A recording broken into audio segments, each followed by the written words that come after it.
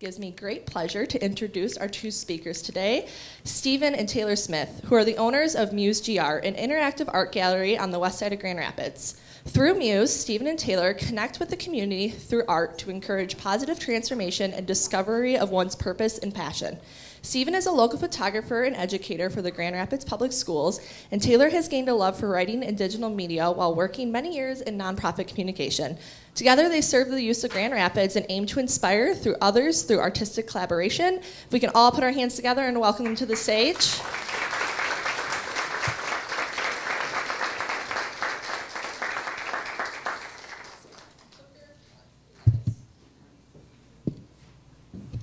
Thank you. Hello, everybody. How you guys doing? Yeah, so I'm Steven. This is Taylor, and welcome to Muse. Yep. This morning we would like to just share with you a little bit more about who we are, our story, our journey getting to Muse, and how we've embraced influence along the way. All right, so this picture, this is me. I'm from California. I was raised in San Francisco, so that's a place that's immersed in a lot of art and creativity. I didn't as I was getting older and as we opened this space, I realized how much that city was like filled with art. I realized that in high school, I kind of had like my own little art business. Because people always say, "Are you an artist?" And I'm usually like, "Oh no," but these were like T-shirts I used to make. Like at my school, people would pay me to make their T-shirts, and it was like a real popular thing. This was maybe back like in 2003, 4, and 5. Yeah. And I don't know, I changed a little bit in terms of maybe appearance and things that I value, but this was me back in the days. Yeah, we went and discovered some pictures from the old days. These were my friends. And we did a lot of things. So I was from a big city. We didn't always follow the rules. We didn't always follow the law, unfortunately. And we almost got in a lot of trouble. So I didn't get into much trouble, but I did a lot of things that I probably should have gotten in trouble for. Like this, I was in college in this picture, and my hands, I'm doing like some things with them. But yeah, so enough about me. Yeah, and I grew up here in Grand Rapids. I went to East Kentwood High School and have been here my whole life. I have 2 sisters. Both of them are floating around here. And yeah, so I've been here. I went away for college and came back home after. So I met Steve after I graduated from college. I graduated from the University of Illinois. I studied journalism, and I met Steve as he was here in Grand Rapids. He graduated from Fisk in Nashville, then came to Grand Rapids and was pursuing his master's in education at Grand Valley. So we met here in Grand Rapids. Yeah. We soon got engaged. Yeah, so this was like when we got engaged. I thought it was pretty romantic. So what's pictured here? So this was like at my apartment. I turned it into like a restaurant, and I actually had there was a boy next door, and he wanted to be a chef. So I actually cooked, but I was like, "How about you could come to my restaurant?" And I designed my apartment to look like a little restaurant. I went to my church and I put you can only see one, but it was all over the whole house. It was like candles on the floor, and he was a waiter, so he had the little towel on his arm. Yeah, and it was. I mean, she said, yeah. Yeah, it was really nice. It was fun. Soon after we got engaged, I was diagnosed with a skin lymphoma, and so a huge part of the beginning of our marriage was focused on my treatment plan and us figuring out when we could start our family. And so that was, it was a challenge. It did let me know, because this was a serious thing, and we had been engaged for maybe a week or two, about a week or two, and then we discovered this, and I was like, mean, I'm with her. So it was like, it didn't bother me. And basically, like, that journey, like we still go through that now. And everything that we've been doing along this time, it's like, there's always little things that come up, but we keep pushing through. And I wouldn't say like we don't notice it, but we don't let it stop anything.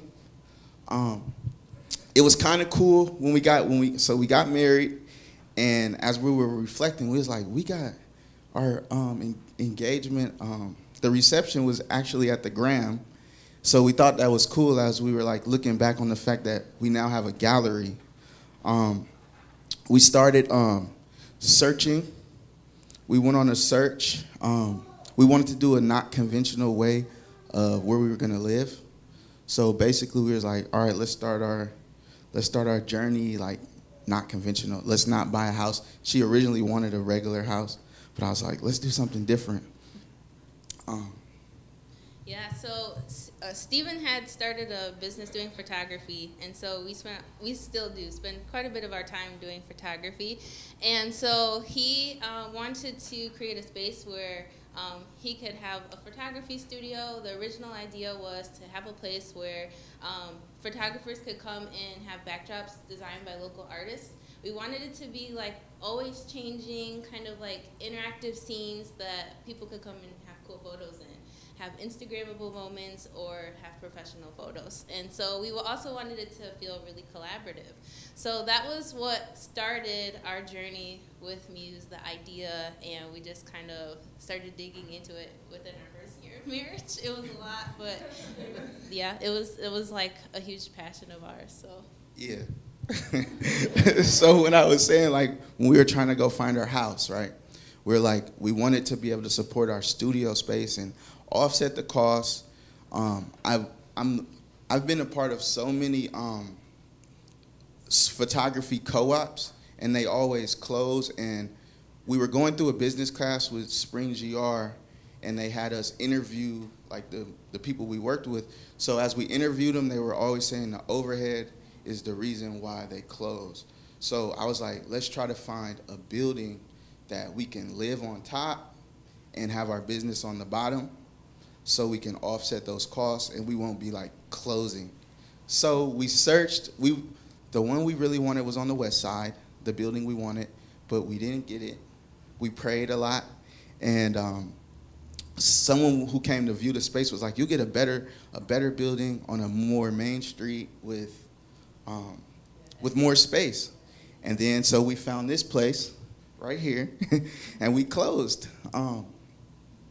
Yeah. So yeah, this is our realtor.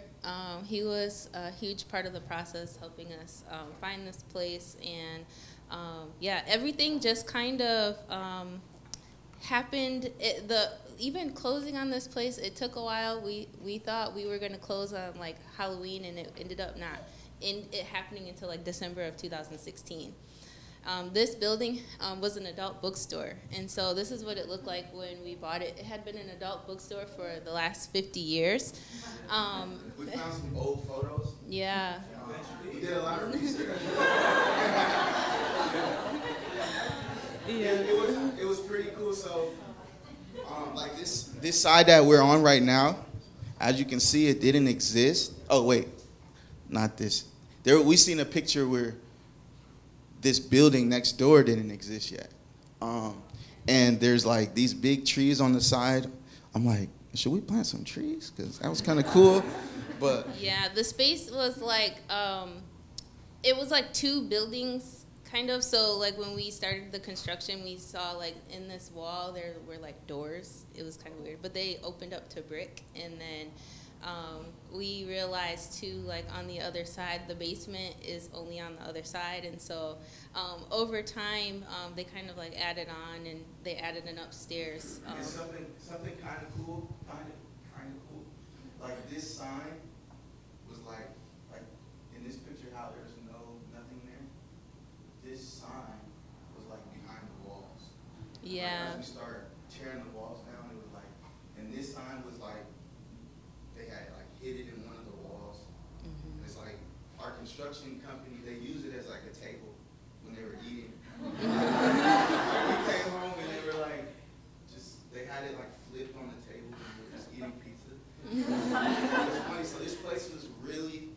terrible looking, if I can say so myself. This was like a secret room on the other side, so you didn't know it was there. It was really nasty. This couch was really nasty. The carpet was really nasty. And so that whole side that was over here, like this was one of the rooms. And this is where we're standing right now. This is where we're sitting. This is the door right here behind the screen. yeah, It was like built up. This right here is that ramp, and we had to like extend the ramp out. But like over where they have their cameras, this was like built up like on a platform where they have their cash register and their whole like setup. yeah. And the owner was like, "Hey, all the inventory was still in here." So they were like, when you guys close, you guys can just sell the inventory. I was like, I don't want any of it. That was we actually made that part of the purchase deal. It had to be gone and removed. It's probably some stuff maybe someone here wanted to see. It was like first editions of old porno magazines. The transformation is still catching some people off guard. Like within the last couple of weeks, we've actually had people come looking for the adult bookstore, and we've had the property since 2016. It's like they're like, "What in the world?" Like I'm so confused. They show up at odd times. Yeah. We do our trash at night. So it's like late, I'm doing the trash, and it's like someone's down here. I'm like, "Hi, sir, can I help you?" And they're like, "Where's the bookstore?" I was like, did you see the front? Like, it's not. We've been outside eating breakfast one morning, and it was like somebody was circling around, and we were like, Right.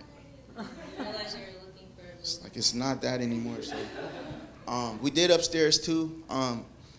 We had I had a dream that I wanted to like live downtown in a like a little high rise with the big huge windows, and she was like, "Yeah, let's do it." But then it didn't work out that way. We started this business, so he's like, "Let's build it here."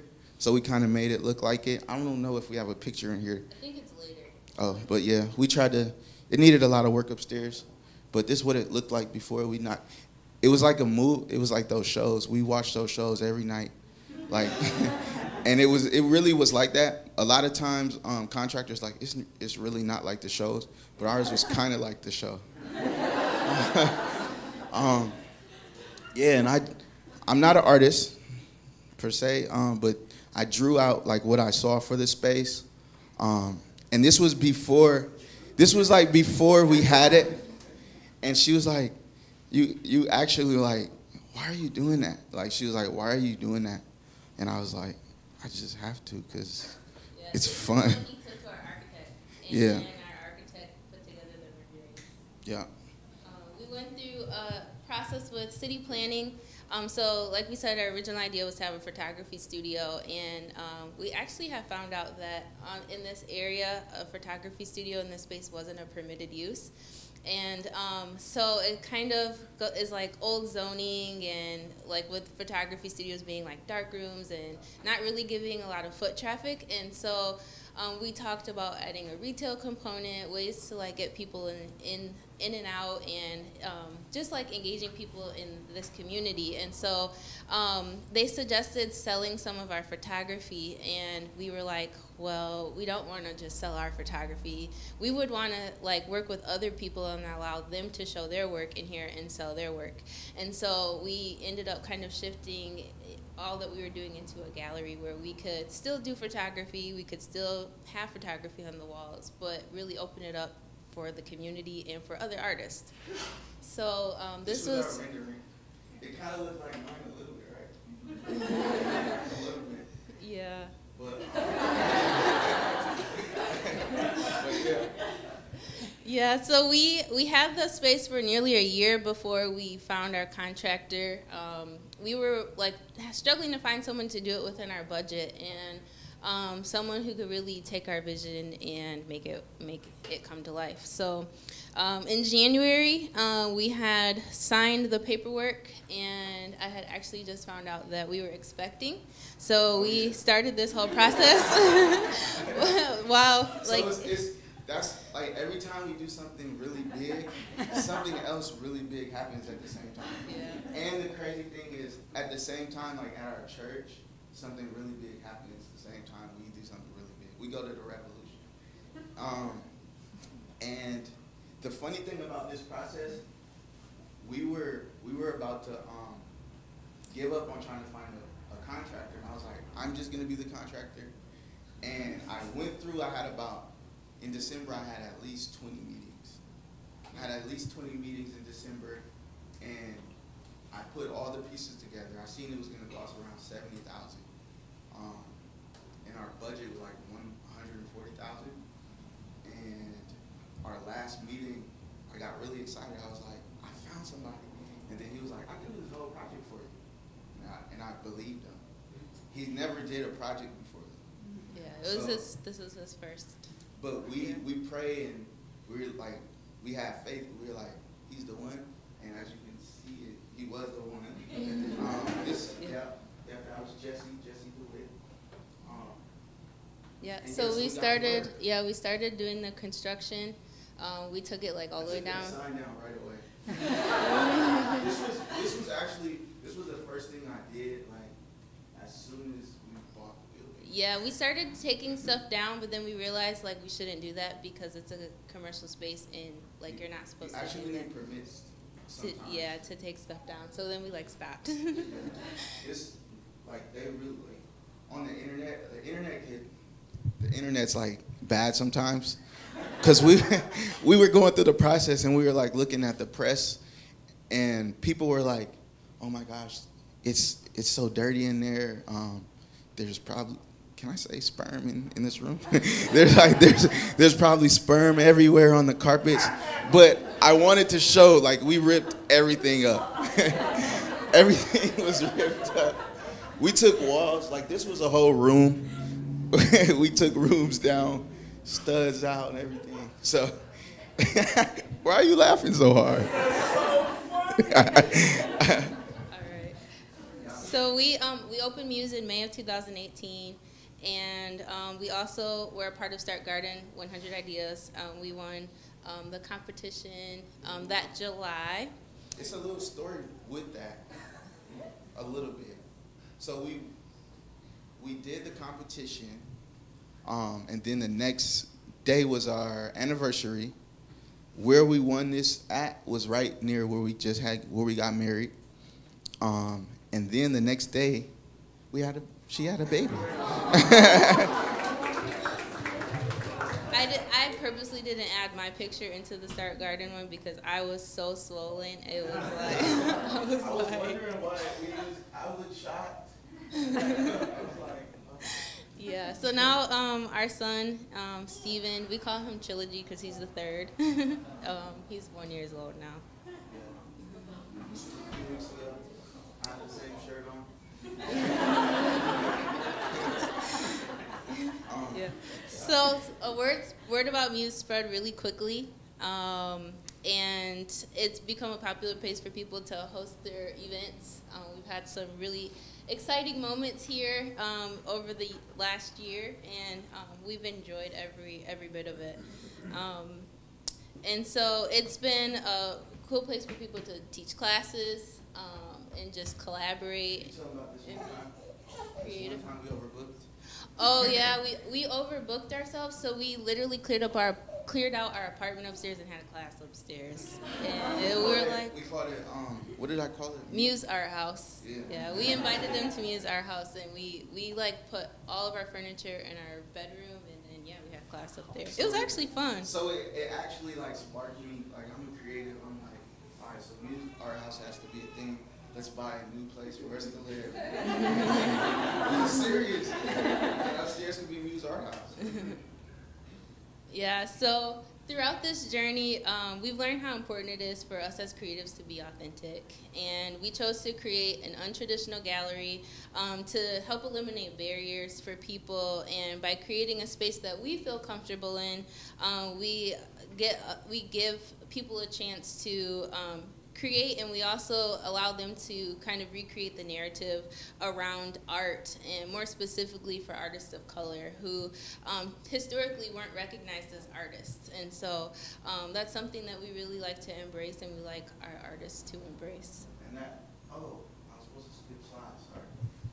But you see we got our downtown apartment with big windows, all that.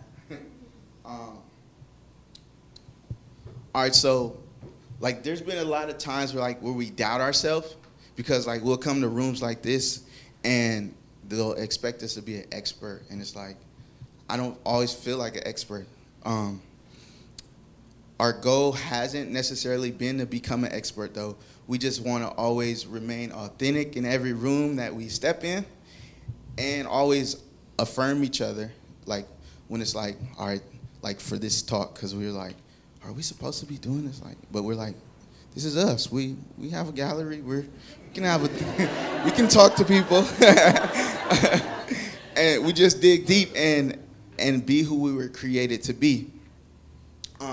So a lot of time, like a question, like as a gallery owner, we meet a lot of artists, and sometimes I'm like, are you an artist? And they're like, no, I'm not an artist, kind of like I was doing. And I did that on purpose, because it's like, you just, they're hesitant to claim who they are. So it's like you're battling with something called imposter syndrome. Have you guys heard of that? Oh, yeah. So it's like, some of the things that bring out like that feeling is new environments, academic settings, being in the workplace, social interactions and relationships. That's where imposter syndrome shows its ugly face. And family expectations, anxiety, depression, being a perfectionist, and sometimes racial identity cause like onsets that. So in those times, it's like you just have to be like, I'm here for this. This is what I'm made for, and you just got to embrace it. Yeah, so that's the key to overcoming that syndrome and not comparing yourself to others. And we feel like you can't be an imposter when you're walking in purpose, when you're being who you're called to be. So we strive to live our life at a point of convergence. And so our faith is a really big part of who we are. And we said we go to the Revolution, and our pastor is connected to Dr. Martin Williams, and he took us through a process of understanding purpose and passion. And so we do this often, and I've actually been redoing this for myself now in this season, now that I'm a mom. Like, what is my purpose now that I'm a mom? How have things shifted? Evaluating where I am in this season. Yeah. And it's actually like this is an activity that we do with like a lot of students. For Art Prize last year, we probably had about 5 classes. We met maybe about 300 students, and they come through, and we go through this lesson. Today, we actually provided you guys with a copy. We could pass around the pencils. But basically, you go through, like you think about your purpose, and your purpose is like, why are you here? What are you called to? What are some of the problems you think that you can solve? What are some of the things that irk you? And that's more connected to what your purpose is.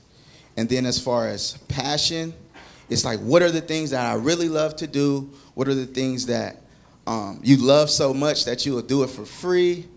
And what are some of the things that you do and you just lose track of time while you're doing it? So if you guys can just take a little second, think about purpose. Like, what am I supposed to be doing? Why am I on earth? What problem was I put here to solve? And then passion. What do I love? What do I spend my time doing? All right. So that middle section. Yeah, the middle section is where you kind of start to think, how do my purpose and passion come together? What is that kind of sweet spot that I can live from where I'm getting a little bit of both? And so for us, for Stephen and I, what is our purpose? Let's give them a little, like 30 seconds to think about if you took your left and your right, your purpose and your passion, what's some things that you can do that kind of see both sides? Yeah, you could just write down one or two things, because that's like the place where you want to live at. Like when you think about what type of job do I want to have or career, it's like if you want to have a comfortable life where you enjoy living it in and you don't have to take vacations from it, you want to do something that touches on both your purpose and your passion, the place where they converge, the place where they meet.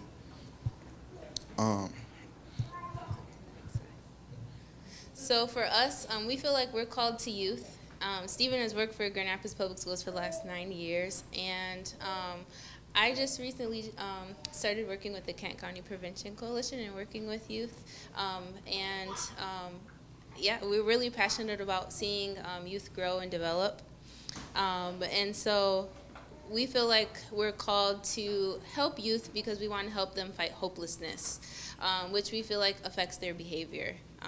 And so we often are seeing students who are in risky situations. And so, yeah, kind of honing in on that hopelessness helps them to kind of turn things around.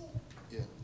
And so we're real passionate about the arts and helping other people pursue their purpose and passion. So that's why we do like the activities that we're doing now and having this space. It's like that was our perfect meeting point. All of our gifts, it's like this place allows us to release our gifts. Like I'm really into music. We got a grant last month with the city to put a studio in here. So we'll be putting a really nice studio in here. Music is one of my passions. So purpose, working with the youth. So when I put it together, having a youth program where they get to do music, it's like that's that center point for me.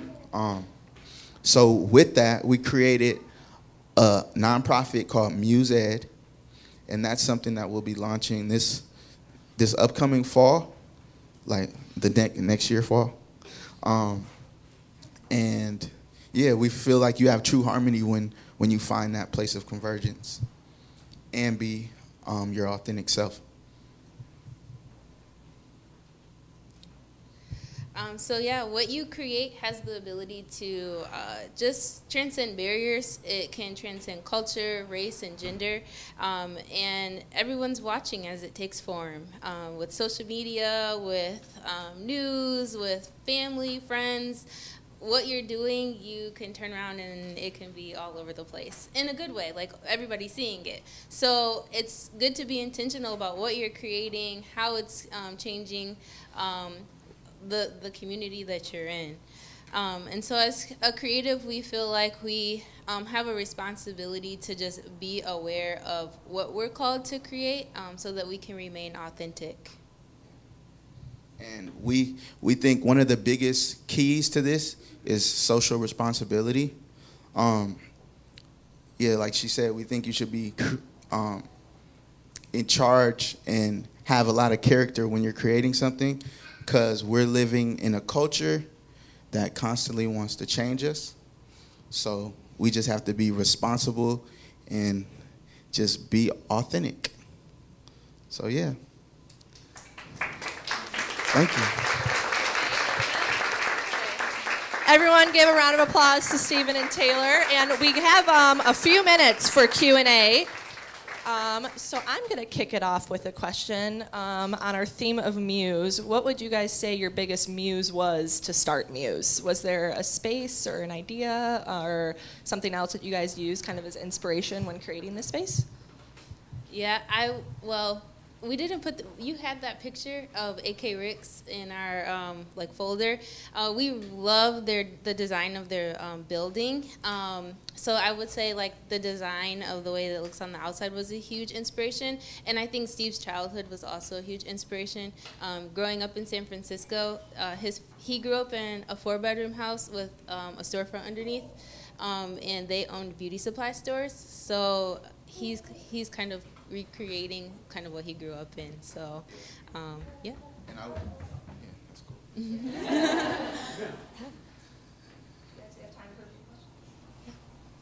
there been any partnership or group that's come in that you guys never anticipated or surprised you how well it made sense after the fact? That wasn't photography or background? That's a good question.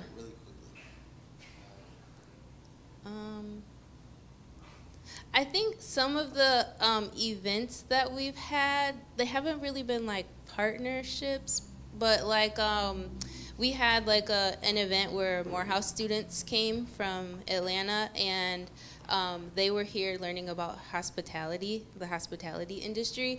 And so just being able to work with people who aren't from Grand Rapids, and being young people, because we feel like we're called to youth. And Morehouse is a college that has a lot of, it's a male college, a historically black college. So just being able to connect with that demographic and allow them to see this space was really cool. So. And also when people, like when they use our space to like share information, that's one of my, I enjoy that, bringing awareness to things.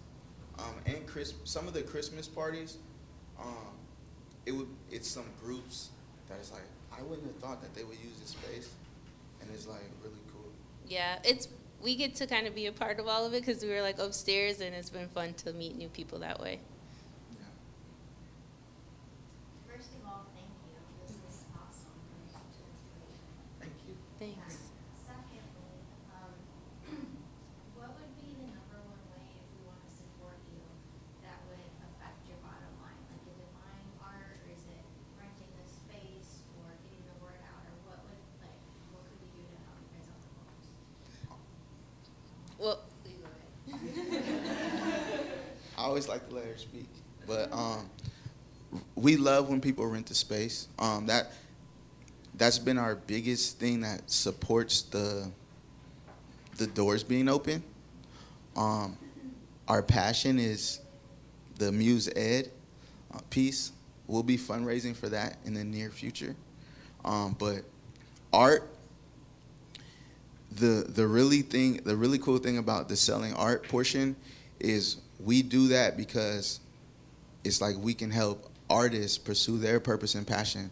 It sounds really corny, but it warms my heart when when we see artists that maybe their family like is, all you do is art, you always painting, and it's not paying off for you, and their painting sales here, and then we're like, hey, you sold a painting, and then they're like, for real? And it's like almost like so we took on the task of working with new artists, emerging artists, and emerging and neo collectors.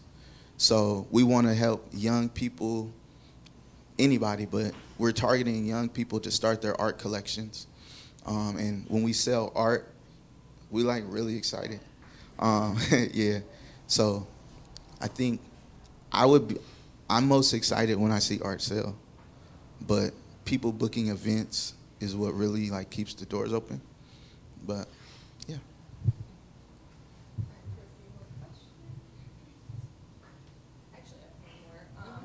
I know there's a lot of business owners in the room and people who might have to go through kind of what you guys went through with renovating the space. It's really hard to find a space here in Grand Rapids right now.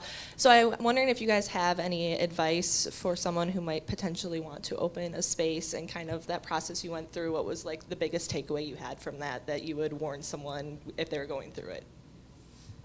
I would say ask a lot of questions and it's okay to be kind of in a vulnerable space and just be open to learning throughout the journey. We didn't know anything when we first started this, and it's actually helped us to have conversations with the city where they're like trying to find ways to better support small businesses and help get those questions answered. So Economic development as a city. yeah, so there's a lot of great progress being made that will hopefully make it even easier for people who are interested in doing something similar. One of the keys would be to reach out to the commissioner in the area Yeah. that you're opening a business in and form a relationship. They're all really relational people. Yeah. Your neighborhood business association is also extremely helpful. Learning who your neighbors are and getting to know them is also really helpful. And yeah, even asking them questions before you buy the property is also helpful. And I would say the most important part is like heart, like your heart is like be a good person, have good character. And it's like when there's times that the rules might have said no, it's like they're like, I really want to help these people. What can we do?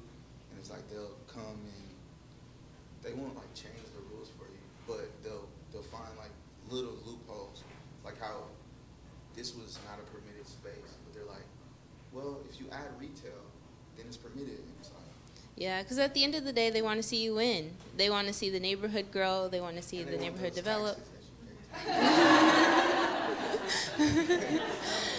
But yeah, everyone has been really supportive. So yeah, they do just want to see you win. So they will help you find a way. Okay, last question. What led you to come up with the name Muse? Good question. That was Steve's idea. I got that when I was sleeping. Yeah. We had this vision for this building to be a photography studio, but we were going through a spring GR class, and then we had to purchase, and we're like, okay, so we were starting for photography. We were like, okay, now we have a gallery. I was like, and we would just brainstorm names and say names, write names down, and it didn't feel right. But then I was like, I thought about the name. It was an Adam Sandler movie. And there was a nanny. I don't know I can't remember the name of it, but I have watched it like 20 times. So when I was sleeping, I had a dream about that movie, and then it was like, in the movie, she was like, "Can I be your muse?" And then, so I had that dream, and then in class that day, I was like, oh, muse, and she was like, "Oh, that's it." And we looked up the definition, and it was perfect. It fit. Oh, you guys have one more question. Can you buy art today? Yes, you can. You can buy art today. On that note, let's give them a round of applause, guys.